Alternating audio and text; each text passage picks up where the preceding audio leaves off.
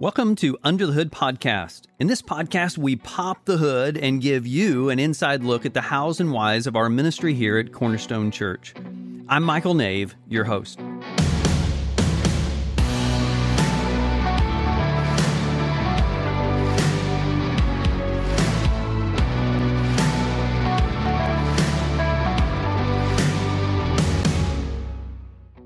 Today, I have the privilege of welcoming Jason Tanner, who leads everything First Steps at Cornerstone. Jason, it's great to have you here today. Thanks for having me here today. And the reason I am so excited about this conversation of First Steps is this is how we help people figure out how to get in, how to get involved, who we are, where we're going, to make a home here in their faith family. And then not just for us who are still trying to figure it out. This is helpful to those of us who've invited a friend or when others ask, hey, I don't feel connected yet. How do I do that? First Steps is an incredible tool that we have to offer. But before we do all things First Steps, Jason, give us an introduction of you, because you have another job and family and life. Jason, who are you? Sure. Thank you for that introduction. So Jenny and I started here in 2019 at Cornerstone, so we've been around for a little while now. We brought our 4 kids, McCormick, Reese, Scarlett, and Beckett, and of course, they're just all over the lobby and having a great time in elementary and some of those different activities as well. I actually teach full-time at John A. Logan College. I've been there since 2006, so I love what I do. I love helping others in that environment as well and educating those students along the way. As you know, I say in First Steps every time, we are huge fans personally of John A. College. Right. Love having that great resource right here in Southern Illinois. Our kids have just one by one been working their way through John A. So Thank you for your ministry there, and thank you for your ministry here. Hey, you mentioned wife, family, work life. I mean, oh my goodness, you've got enough stuff going on. What in the world makes it worth your time to invest in First Steps? What's your why? What's your passion behind First Steps for you personally? So I am true and through a people person. I love meeting people where they are and engaging with those folks and connecting with them, just trying to help them along the way. And First Steps is a great tool to be able to do that in their journey with Christ. I love the fact that we're able to build community through First Steps and integrate them into the culture here at Cornerstone in a variety of ways. So it's just so fulfilling for me as a person because I just love seeing people move forward in their journey. Oh, you are such a blessing. Your big smile and your joy that is infectious of helping people really get plugged into the life of our church. So go ahead and give us kind of the philosophy. Why do we call it First Steps? What's behind it? We talk about worship, connect, serve. Give us a little bit of what's going on behind First Steps, and then we'll talk about experience, what people can expect when they come. Sure. So First Steps is just a great first step for our folks that are here at Cornerstone. We actually encounter a variety of different individuals, though. Some are really new to our culture here at Cornerstone. They've been here for 2 or 3 weeks. But then we have those folks that have maybe been here for 2 or 3 years, and they're just now getting acclimated and ready to get involved. So we've gone through some retooling of First Steps over the past few years, and we actually relabeled it First Steps intentionally because these are first steps for those individuals. This isn't the last step by any means. It's just to help them get integrated here.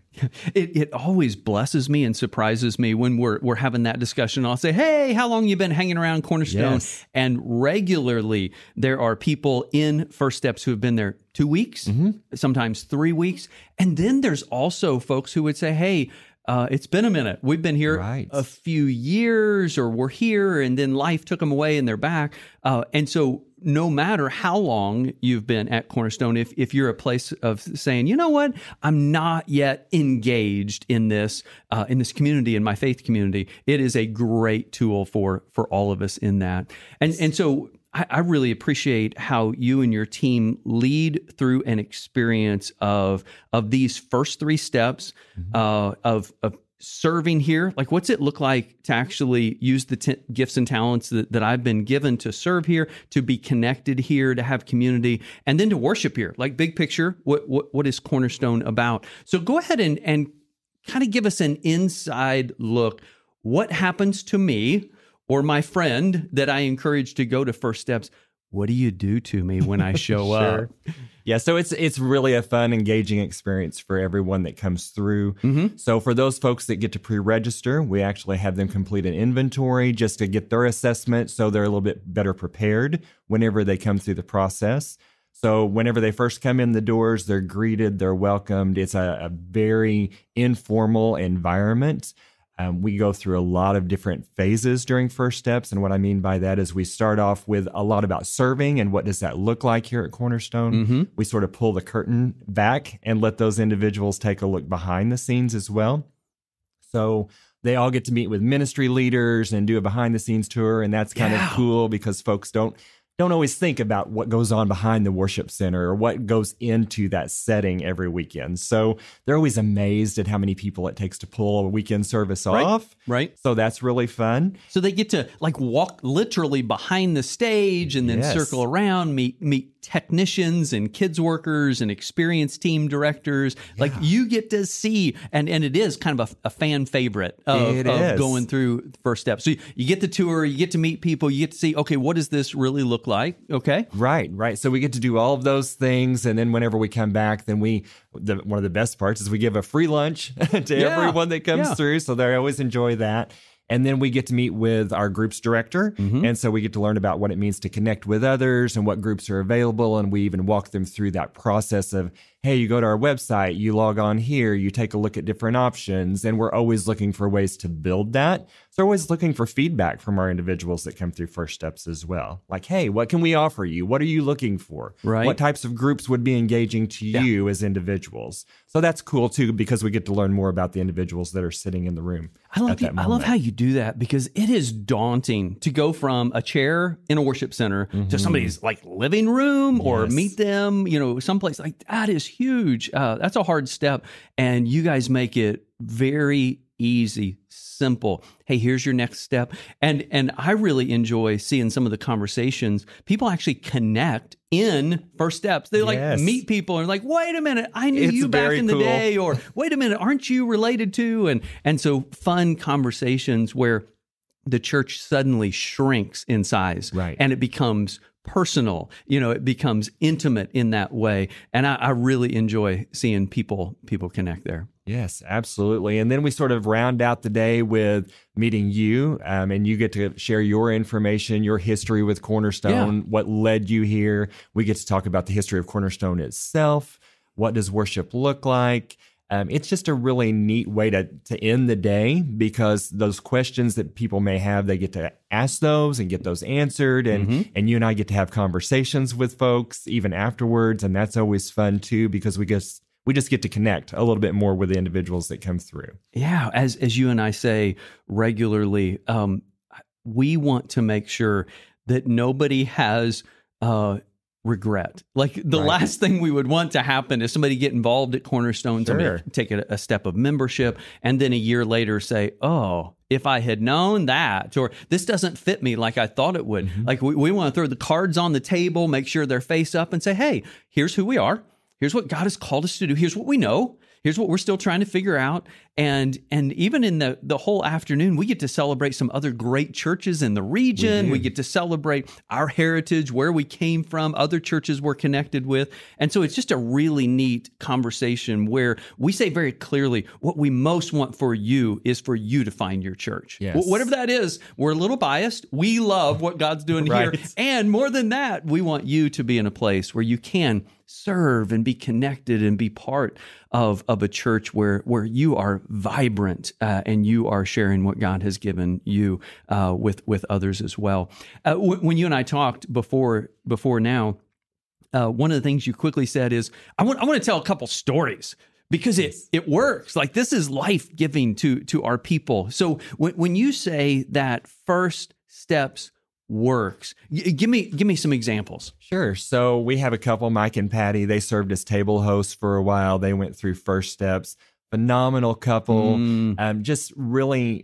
They just really engaged with their group whenever they went through First Steps. Yes. But then we were able to pull them in and get them involved and plugged in a different type of ministry setting through table host leading. And so they were really connected with the individuals on a weekly basis whenever we were running First Steps from week to week. So you're saying that when I come to First Steps, like I'm actually going to sit and talk with people and meet people and learn names and all of that. Absolutely. And so somebody who came through First Steps got involved in First Steps. Right. Okay. Right. Great. Which was such a cool thing to be able to see them to do that. A few months ago, we had a group of young ladies that went through together. Oh, yes, I remember that. And so that was fun to see them not just connect with one another on a deeper level, but connect with some other folks as well. I remember they connected with Brenda, who was, a little bit older. She was probably old enough to be some of their a grandmother to some of them. And so she connected with them, and that was fun to watch that happen and unfold as well. So it's just a great connection point for a variety of reasons. They can connect with ministry leaders, but with other individuals that are going through the process, other people that are already invested in the church. It's just a great way for folks to just get involved here at Cornerstone. And that table of young ladies, like I see them working at Renew. I see them helping at Tribe. I see them on the prayer team. Like they got connected and jumped in there and did that in First Steps. Yes, very fun. Hey, once in a while, people will say, "Hey, this is different." So historically, Cornerstone, and maybe to a fault, like when we realize, hey, we could do this better, we just change it. And so like all the way back, going back to my early time here, like I went through Cornerstone 101. Sure. Like that was the introduction class. And over the years, we've had like Starting Point and Next and Pathway, and we've had First Steps that stretched over a few weeks. But just thinking about the relatively recent future of when we did it was spread out over a week. Can you explain what is different now about First Steps than it was a year or so ago? Sure. So whenever I came on board here at Cornerstone, we revamped the whole process. Then went from Pathway to First Steps, took it to from four, down to 3 weeks. And so we would have step 1. It was a big production. We would have lunch. It was a great event. And then we would break off steps 2 and 3 into separate weeks. Like during the service, yes, right? Okay, during the services. And what we found is that it was just a real struggle for a lot of folks to try to get here 3 weeks in a row and sort of carve out that time for themselves to be able to come and complete First Steps. Yes. So about 6 months ago or so, we revamped and we went to a 1-day model, and it's been phenomenal for our guests and for our new folks.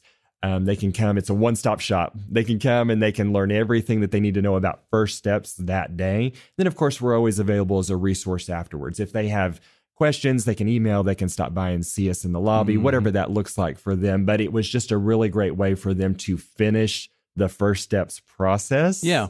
As opposed to before, where we might have folks that it would take a few months for them to finish up, or maybe they couldn't finish up at all because it just never worked with their time schedule. Yeah. And here's what I love about the way you're leading First Steps. One, you're innovating, of saying, man, we're having a hard time getting people to be there 3 weeks in a row, and it's spreading out. And we tried to be flexible with that and say, hey, if you miss one this month, grab the other one the next month. Sure. And so you're willing to innovate and say, hey, that's not working well. But you're not treating First Steps as a check the box. No. Like, hey, we're going to make it easier. Check this box so you can be a member, get this over with. Right. Instead, now what you're doing is a 1-day event, and then you walk with them. You stick with them. You help make sure that they have found that place to be connected. Like people who know their name. Right. They're not just sitting in a chair. They have friends here who are on the journey with them. And they found a place that they are fulfilled using their God-given gifts and abilities.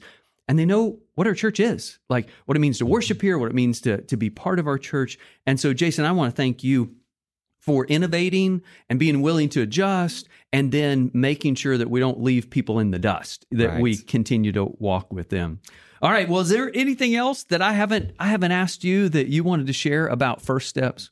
No, if I could put in one last shameless plug, invite your friends, share it with folks that you know. It's just such a great tool to help people follow Jesus, which is what we're all about here at Cornerstone. Yeah, it sure is. Jason, thank you for your ministry. Thank you for that infectious smile of yours and your passion for helping people take those steps. For all of us, it's an incredible invitation, whether we've been here 2 weeks or 2 years or more, to jump in. If you have been at a place where you're like, yeah, it's my church, but I've really not gotten involved, here's your invitation from Jason and me. Get involved. And as you see people, friends of yours, and you know that, basically right now it's just sitting in a service once a week, challenge them, help us, invite them into more, that they would take those steps into more, because this really is all about following Jesus. Jason, thanks for being part of this. It's such a pleasure to work with you and help others follow Jesus with you. Thank you.